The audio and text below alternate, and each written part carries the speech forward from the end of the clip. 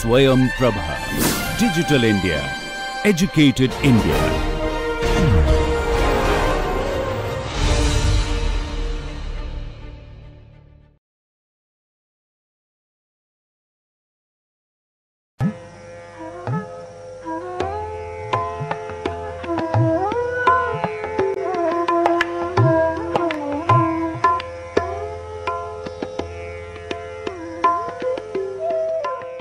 So, this class and the next one, we are going to talk about location selection. This is a very important topic. That's because whenever you have a multinational or any company want to start its business, it has to select a location. Now, this location means that it has to locate a country, it has to locate a city and a place. Now, this is a very, very important decision. That's because it depends, it has to be close to the markets, it has to be close to the resources, and it should not have any problems of this, and it should not be too expensive for it to start the business. So, and this problem is an important one, and it's a very well studied. But our objective here is to look at how, after an introduction to the location selection problem, how we can use the supply chain ecosystem framework for location selection. That's the objective of these two lectures, and we'll start with this. Well, I'll first start with the literature on location selection and clusters, choice locations. How do you choose the locations? And the location choice as national versus subnational. In other words, you have to choose a country first, and then a city in that country. Now, in countries like India, China, and so on, a country means it has several states. India has 28 states, 7 union territories, and so on. So, any location within the city belongs to the state subject. So, you have national versus state issues in the location. And in addition to that, you need the investment climate of both the country as well as the city to be congenial to your business. So, there are multiple criteria for evaluation of location. For example, if you are following the supply chain ecosystem, you have to have resources, which is human resources, close by. You should have power, water, and so on. You should have industrial resources like clusters, agglomeration of various kinds of resources that are needed for the business. You have to have the approval of the government and the social groups, and also the delivery, logistics, IT, infrastructure, and all that. So, you have multiple criteria that are needed for the evaluation of location. So, it's not a single cost optimization that you need to do, but you have to locate this particular place depending on the multiple criteria. So, that's where we look at the ecosystem aware location analysis and what are the kinds of issues that it will raise. And there is one technique called AHP and its variations, analytical hierarchy process. It's basically looks heuristic, but it is used very much in practice, and that is used very often whenever you have multi-criteria decision making that's involved. Now, we will look at this for a biotech R&D in Asia. In other words, a company wants to locate its biotech R&D lab in Asia. And it has 3 country choices: China, Singapore, and India. And once they select India for a variety of reasons, they have choices like Bangalore, Hyderabad, Lucknow, and Pune. So, which one do they select and how do they select? So, then we will conclude this lecture. So, this is an important aspect this. So location, location, location. A plant location and site selection guide by Marcel D. Meirlier, TIPS Technical Publishing in 2006. What he said was the location decision for a production facility is one of the most important decisions that a management faces. Well, obviously, I mean, there are faulty decisions that were made, and management has to retreat and move to some other place. For example, the Tata Nano plant in Singur in West Bengal. And the purpose of the location study is to determine the area and the site in which the projected operation and investment can be carried out under optimal conditions, with the best monetary return and with the least number of problems. So, I mean, the issue is, it's a very general statement, but any industrial location problem involves various kinds of steps. So, let's look at this particular problem. And there is another, this one, the dynamics of industrial location, the factory, the firm and production system by Roger Hatter. And it is a 1997 book. Industrial location decision making is highly complex process with multifaceted characteristics, including tangible and intangible elements that are very difficult to measure and evaluate. So you can see, but from the previous statements, that the location decision problem has, it's not, it has measurements, but it has also subjective issues. How good is the government? Well, good, very good, and so on. How good is the city quality of life? So you can sometimes give a number on a scale of 1 to 8, or sometimes you cannot say, you can say only very good, low, high, and so on. So these are the kinds of things you get into when you are making the industry location problem. So that's where you require the help of analytical hierarchy process or fuzzy AHP and several other kinds of techniques of that kind to make the multi-criteria decision model. So if you look at the literature on location selection, they are what are called the location production models by Weber and Moser. These are also called center of gravity models. And OLI framework, that is ownership, location and internalization framework. And we'll look at that. And agglomeration economies, these are clusters basically, economies of scale and network effects. In other words, it is always good to locate your business in where there is an agglomeration. In other words, there is a group of companies belonging to your vertical, and it's always, you get lot of things, network effects out of this.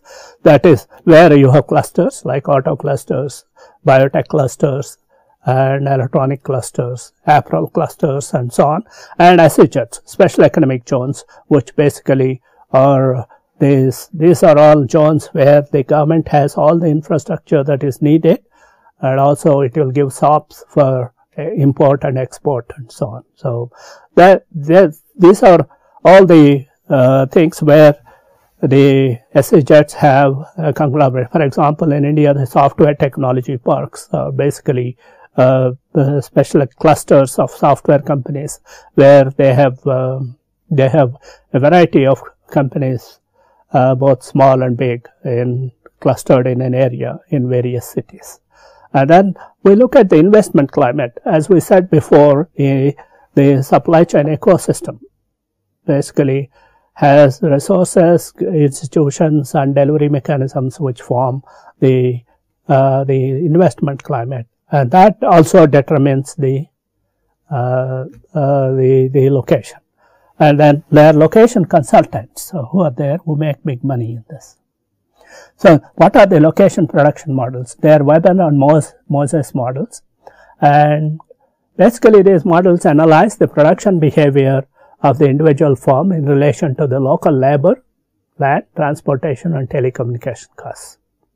So you want to basically locate it where their resources are available and they are cheap. The objective is to choose a location where the weighted sum of the Euclidean distances from the plant to market and plant purchases its inputs and sell outputs. So basically, you want to locate the center of gravity of both the suppliers as well as the buyers, so that you can basically you are almost in an optimal distance both from buyers and suppliers. That is the Weber's model. The ownership location and this one, the Woolley framework. The firm prefers FDI to trade and become an MNC, multinational corporation, if the firm possesses ownership advantages not available to other firms in terms of superior technology, firm size and brand name. In other words, when it enters a country, it should be the best large and should have a brand. And the entry market offers location specific advantages, market size, cheap resources and infrastructure. Well, this is what the investment climate is about. You have the resources, you have of course the market size and the infrastructure, both delivery as well as for the people, freight and people. Their internalization advantages of eliminating transaction and coordination costs associated with market interaction. So here, when you are talking to the suppliers and when you are talking to the markets and so on, then there should not be too much of transaction or coordination costs associated with it. So the Woolley framework is basically looks an idealistic framework. It's a widely accepted model for location choice at the national level. There is nothing here to dispute of this. So the firm should be the best within the region of cheap resources and high market size and best infrastructure. Then of course there are clusters or choice economies. This is called agglomeration economies. Economies of agglomeration describe the benefits of the firms obtained when locating near to each other. What are the benefits when you are near to each other of the same in the same vertical?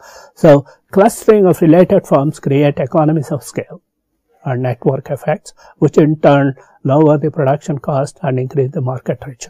Well, obviously, if for example a set of refineries or oil firms at the same place, well, if or some other factories are the same place, you can have a common repair and maintenance site where which can be a shared service. But you can have a cloud which can be a shared service.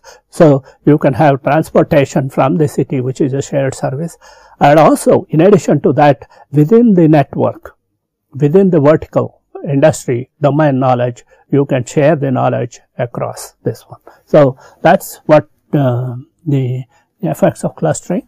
And the production costs are lower due to availability of specialized resources such as competing suppliers, skilled labor and infrastructure.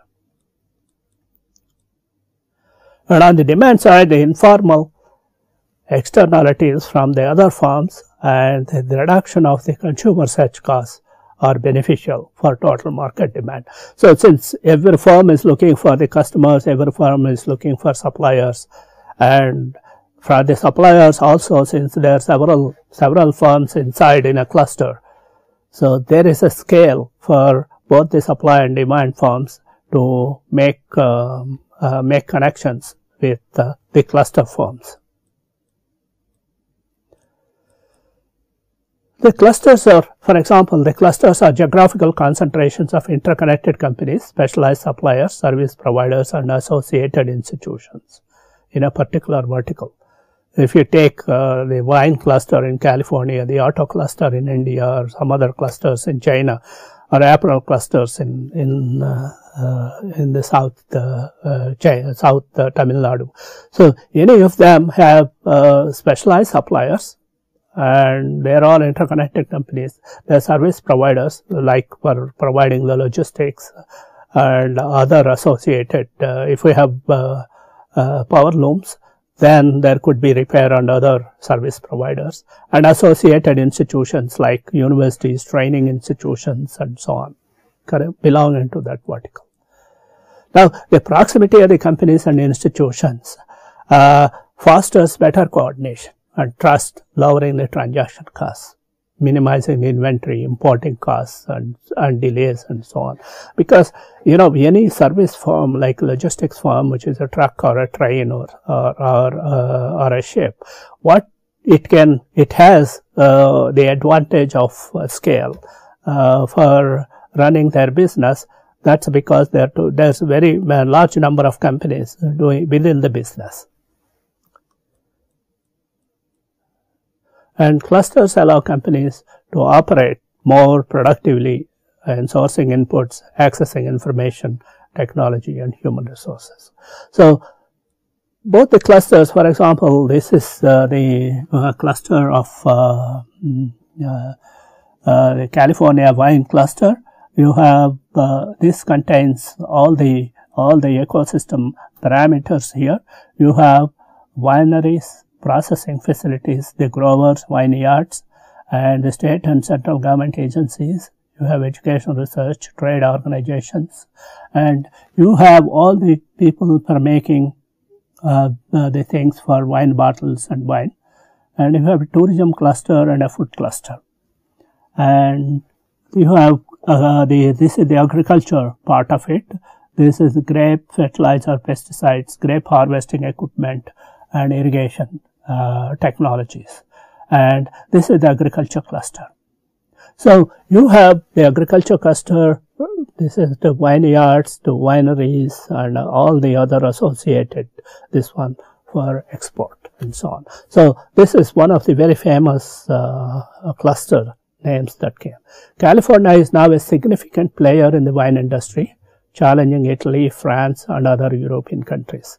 UC Davis helped with the new techniques of mechanical harvesting, drip irrigation, and field grafting. So, there are several advantages to having these clusters here.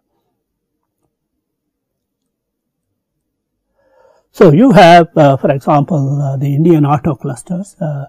India has become a small car hub in this, and the small car hub in this is for example, you have in Delhi, near Delhi in north, and you have near Kolkata, Bombay, and Chennai. These are all the cluster elements of auto clusters. So, basically, if you want to look at any firm relating to the auto cluster, I think where would you look at in one of these regions? So, the reason being that you have interconnections with all this, you have all the infrastructure that is developed for these clusters already, you can use that infrastructure, and you need to, and you have a trained manpower and so on, and also the culture. So, you have the Indian automotive industry has grown in clusters, Manesar in north, Pune in west, Chennai in south, and Jamshedpur, Kolkata in the east, and Indore in central India. Of course, in central India there is in Madhya Pradesh there are some plants here.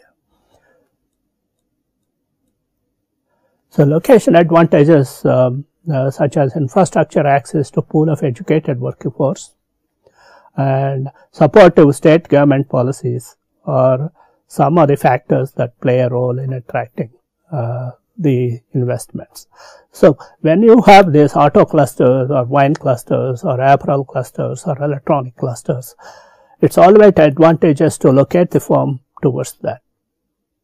When you locate your firm in such locations, then of course there you have an advantage of using all the facilities, including the educated manpower and the training schools that they have already in those. And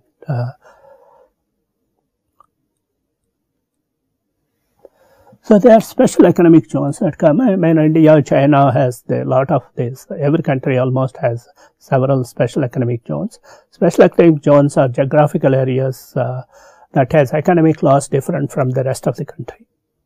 So, if you look at the rest of the country and the economic laws in the economic zone, then they are basically different. How are they different? They're different because, for example, the infrastructure is very good in a special economic zone.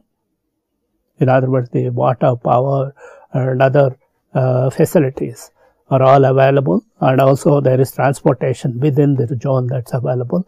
And then there are trade laws that are this one. Once you manufacture, get into this, you need not have to pay import duties. When you export, you need not have to pay duties.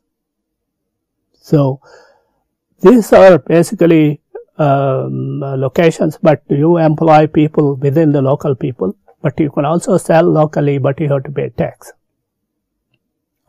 So these are special regions different from the country. The goal is to attract foreign investments. So there are all kinds of special economic zones in IT, yes, in apparel, in electronics. For example, in Chennai, you have in electronics, in auto, and so on. So the SEZ have established in many countries: China, India, Jordan, Poland, Philippines, Russia, and North Korea, and also United States. They have few SEZs. The Indian SEZs are not as effective as those in China, probably because they are not focused. For example, China's growth is attributed to the special economic zones that the government has created. But India is also, India probably has created the special economic zones much before China did in 1968, but it did not take off as much as this one. And I think the success of special economic zones in India is not that very good. And then we look at what is called the investment climate and other indices. Every country has an investment climate. If you look at the World Bank reports talk about investment climate. Investment climate are the human resources, the power, water, and other resources, the infrastructure, and the government laws, the business climate, business friendliness of the government, and the quality of life. Because when an industry wants to start a business in any country, then their employees look for quality of life. So the quality of life and ease of life and education for children, all these factors are matter for the employees. So that's where I think the investment climate has an improvement. There are lots of reports under the World Economic Forum as well as World Bank and UNCTAD and all that. And one is Global Competitiveness Report. Ranking depend on elements of the macroeconomic environment, the quality of public institutions, and the level of technological readiness and innovation. In other words, every year these reports are produced by the top agencies. Of course, in addition to the reports by a lot of consulting companies like McKinsey, PwC, KPMG, and others, they also produce reports on the investment climate and business friendliness of various countries. So the Global Competitiveness Report is one such. And also Global Information Technology Report. This is a report, it's called Networked Readiness Index, NRI. It is a measure of the degree of preparation of the nation to participate and benefit from ICT developments. Information technology is fundamental for the growth of any industry. So, in other words, either the internet or email or the use of software packages like ERP and other this one, and the trained manpower in this, it is very important for the country to benefit from the industrialization.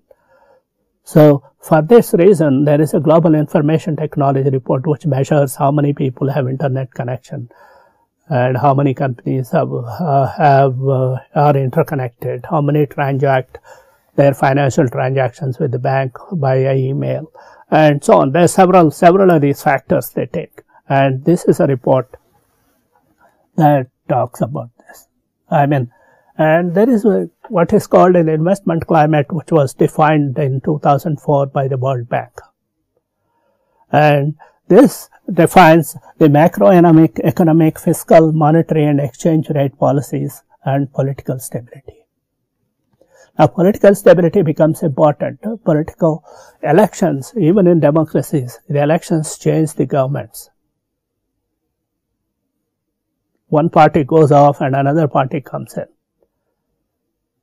So, and then there's change of policies and all that.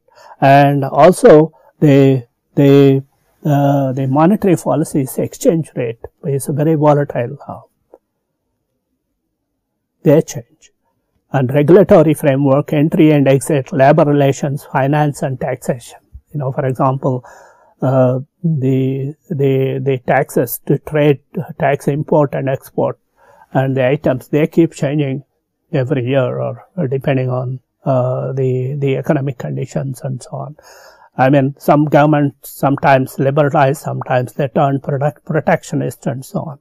So, physical and financial infrastructure, power, transport, telecommunications, banking and finance, these become important. Now, one of the things that is important is the capital.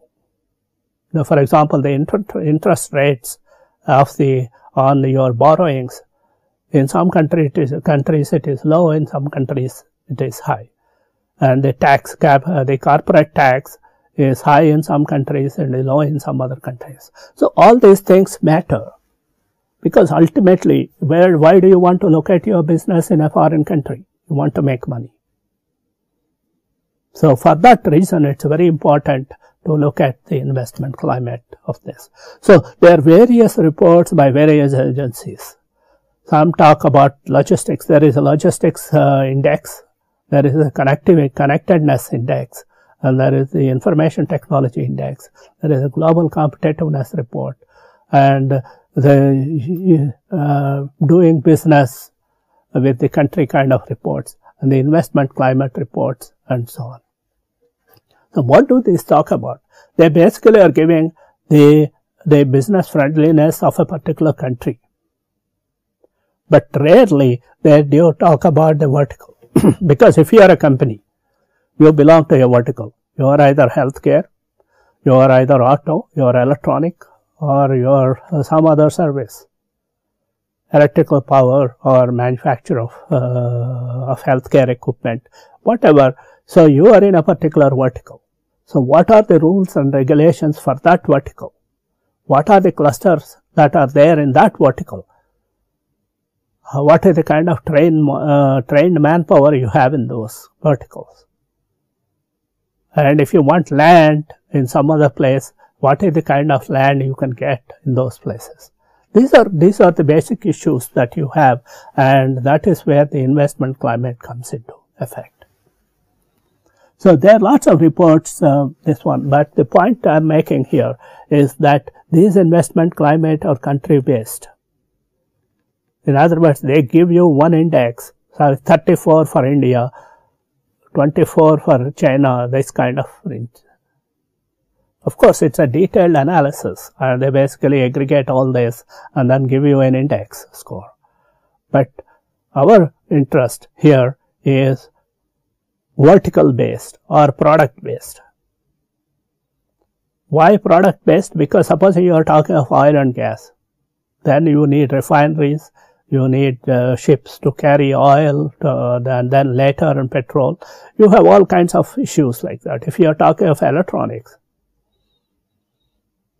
then you have light products with like microprocessors, which are, although they are light, they are very expensive, so you can airlift them.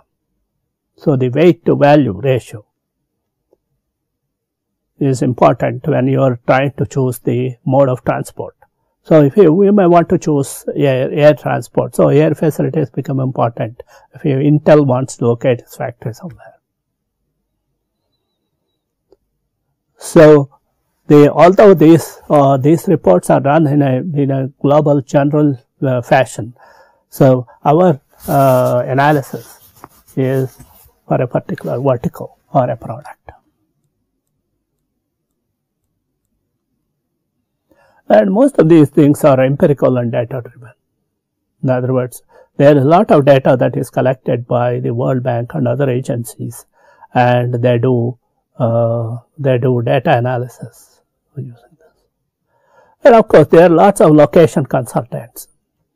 The location consultants support the whole location selection process, starting from initial search till negotiations on investment subsidies and agreements on lands and buildings and so on. So of course, the location consultants charge a lot of money depending on the percentage of the investment that you have. If you are investing 400 crores, probably they will ask for a 5% or 6% of that as these fees on this. Multi-attribute evaluation of locations is usually done by assigning weights directly. Multi-attribute value function, linear additive technique. There are several ways in which you have multiple parameters that need to be satisfied. You want to have very good resource, you want to have low taxes, you want to have high transportation and all that. Yet you want the place that is cheap in terms of the rents and so on. So basically, all this wish list need to be prepared, and then it has to be with assigning weights and priorities to what you want. So there are lots of popular location consultants like IBM, Buck Consultants, Dealtech, PwC, etc. I mean, there are several of them in this.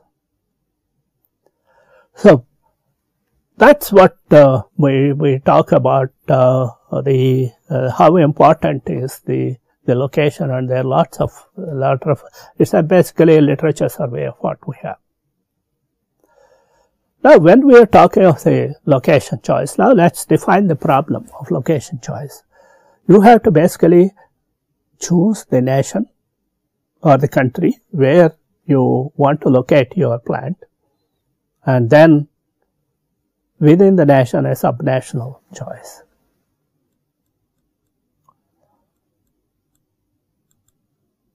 MNC faces two kinds of location choice problems when it is doing foreign direct investment. The first choice is the country for investment. This is a complex decision, subsumes with its decisions on the mode of entry and the industry of entry. The second one is the choice of the city or town in which the chosen country to build and operate the subsidiary. This decision involves evaluation of alternate cities with respect to various location factors and negotiation with the host governments. So you have to first choose a country and then choose a location within the country in a state and basically negotiate various SOPs for your company. So this is rarely an optimization problem. This is rarely an optimization problem, and one has to use an iterative technique. So the location decisions are, for example, the mode of entry. Mode of entry could be a greenfield investment, that is, you go, start to buy a land, you bring the equipment and start building the buildings and operate the equipment and so on. So there is an installation time that is involved for the buildings. You have to acquire the land, and sometimes the land acquisition could be a big problem. Or you can get into a joint venture with somebody who is already established in that field,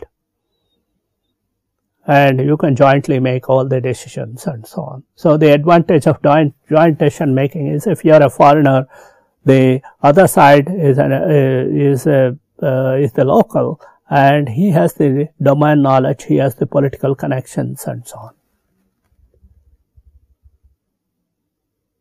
So joint venture is preferable in complicated cases.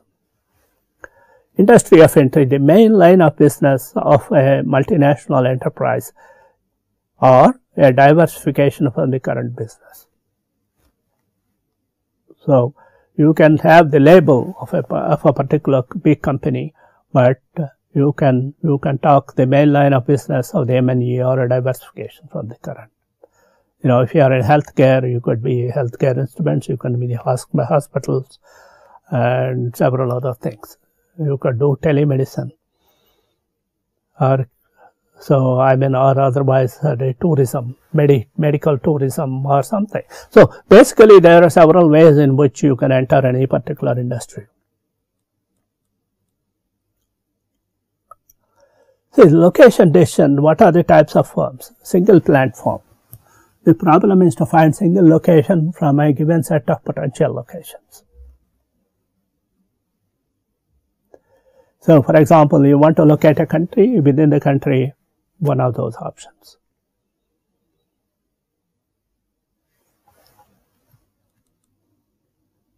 And a vertical multi-plant firm, a firm with multi-plant production process and plans to locate each plant in different locations. And here the location choice is to choose the location for each plant simultaneously. For some reason, it's a distributed manufacturing site.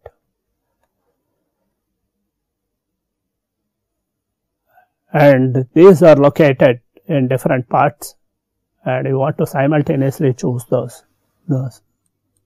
spots. But horizontal multi-plant, a firm with decentralized plant locations across the country, each catering to local demands from the nearby plant. In other words, instead of having one single plant at the center of the country and supplied to all corners of the country, that's one way of doing it. Another way is you can select all the 8 corners of the city or 4 corners, northeast, west, south, and locate the plants there. The location choice problem in this case is similar to classical fiscal facility location problem, like the center of gravity approach and so on. So are you going to have a single firm, or are you going to have a vertical multi-plant firm, or are you moving want to have same firm in multiple locations in the same country? So you want to decide about the country, about the locations where it is located right now. So subnational location decision is MNC is interested in locating a drugs and pharmacy. Supposing there is a drugs and pharmaceutical plant in one of the 4 locations, Ahmedabad, Mumbai, Delhi and Hyderabad.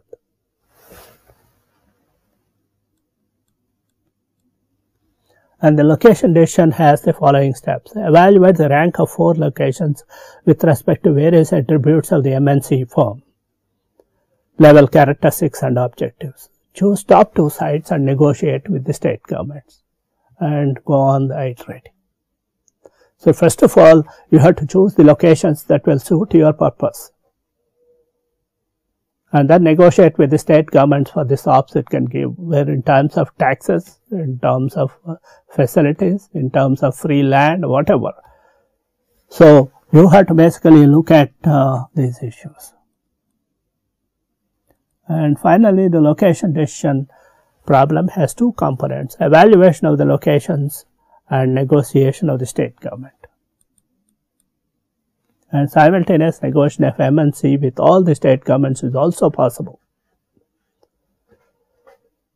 In other words, if you find that 2 or 3 locations are equally good, and what depends is on the shops that the firm gets from the state, then one can go into the state government, negotiate simultaneously. Of course, the factors that influence location decisions, what are the kinds of things that one needs to? Industry inputs, like for example, electricity, water and so on, and blue collar workers, training institutes. Agglomeration and network effects, localization of economies measure economic diversity, communication technology, number of days to get connections for various technology, telephone, wireless and so on, and transport, that is seaports, airports, railway stations and so on. And you are looking at laws and regulations, that is the difficulty of interfacing with various government departments.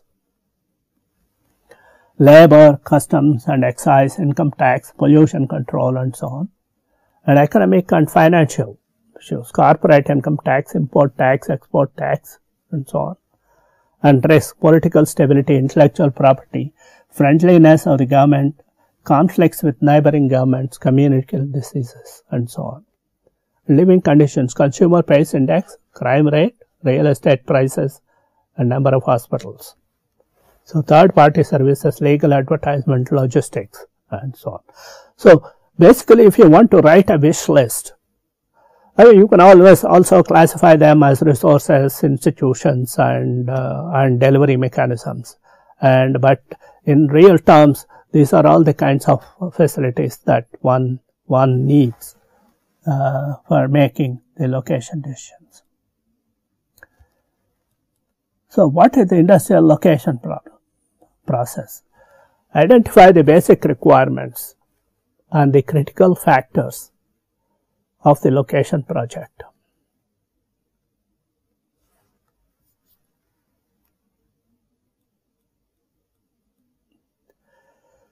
Shortlist n alternative locations that satisfy the mandatory critical factors.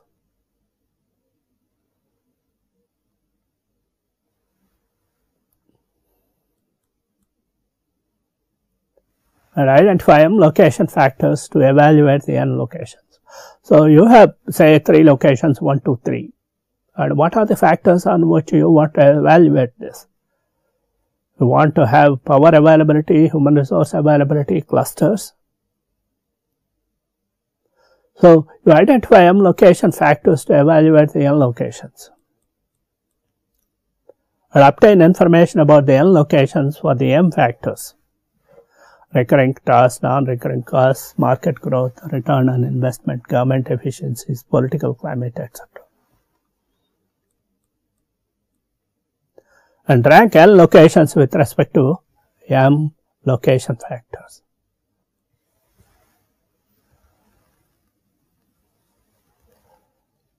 So what you have here is basically the particular slide summarizes the location, dynamics of location decision process. You have, for example, location factors. What are the things that you are looking for? You have various alternate locations, and these will be attributes for evaluation, ranking and locations. And you could do using multi-attribute decision analysis. And once you have the ranking of the locations, you can start negotiation with your companies.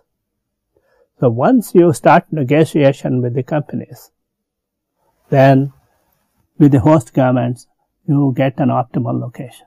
So sometimes you may get into multilateral this one, and once you have the negotiated, what is that usually you negotiate for? You usually negotiate for free land, or you negotiate for taxes, no taxes, no sales tax, no income tax, this kind of things you negotiate for some time, and then get at all the alternatives.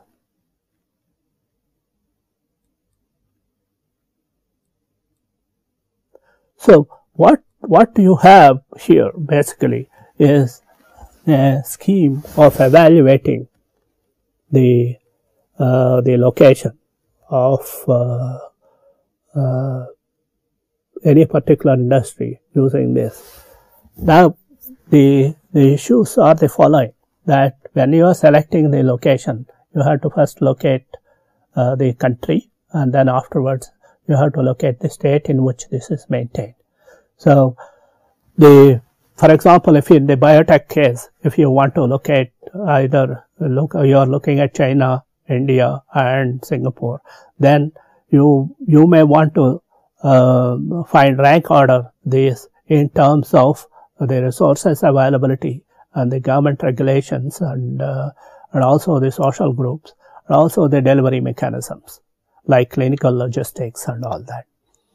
So once you have selected a particular country, then you go back to the city and do the same kind of analysis. So in each time, what is important is the investment climate. If you are looking at the investment climate, that's what it gets to. So basically what we have done so far is we looked at the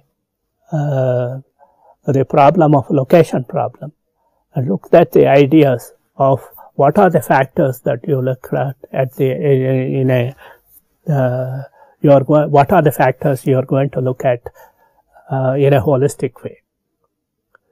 But what we are going to do next is look at the ecosystem aware location analysis.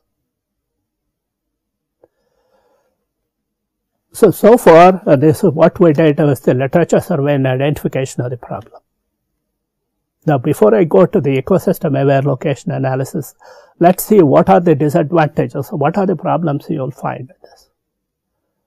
Now, each time I am looking at whatever is the available literature, either World Bank reports or this one, they are not vertical based. They are for the entire country. Some of the factors like the business friendliness of the country and the taxes, trade, tariffs and so on, they basically are the same. They depend on the country. But there are some other factors which are vertically dependent. For example, if you have trained manpower, English speaking manpower, then you are more suitable for IT. But if you are starting an auto industry, then you require people trained in machining. And similarly, if you have the kind of resources that you require for IT or basically internet and transmission via various kinds of things, cyber internets and so on. But on the other hand, if you are want to transport auto components, then you require either ships or trucks. So the kind of infrastructure that you need for each of these verticals is different. So what is needed is you need a system or a framework where it depends, the location analysis is done both using the vertical and its properties and also the location and its properties. So the location properties are what you are looking for are the resources and the government regulations and the delivery mechanisms. Whereas in the supply chain itself, if you have the clusters, if you are nearby clusters, then in one country and you don't have these clusters in another country, then it becomes automatic choice. So what is needed is to look at the ecosystem aware location analysis. That's what we are going to do. So what we are going to do in the next lecture is to look at the ecosystem map, look at the general map of the ecosystem and look at the various kinds of parameters and define what is the location analysis. And of course, there are multiple attributes here. You have to want to choose the resources, you want to choose the taxes, you want to choose the free trade agreements and so on, the countries to have these. So in all this, it becomes very important to look at the entire ecosystem parameters. That's what we are going to do in the next lecture. But